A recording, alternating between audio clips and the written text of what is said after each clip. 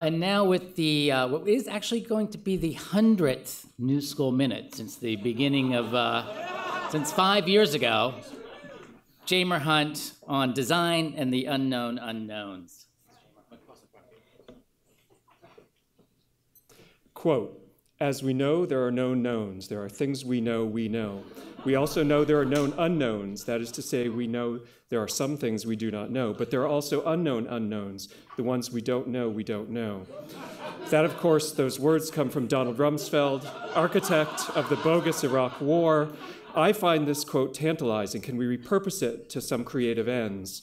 So, if we plot this quote on a coordinate grid with axes running from the known to the unknown and from, well, the known to the unknown, the quadrants start to look like the university's business, especially understanding, reflection, and research. My goal is how do we set up the conditions of possibility for surfacing the unknown unknowns, for whole new discoveries. There are three ways in which we do that: by colliding disciplines, by decentralizing authority and agency in the classroom, and by encouraging mutation through experimentation. So like the proverbial broken clock that is right twice a day, Rumsfeld's actions were morally reprehensible, but his words are strangely compelling. I have 1 second left. Boom.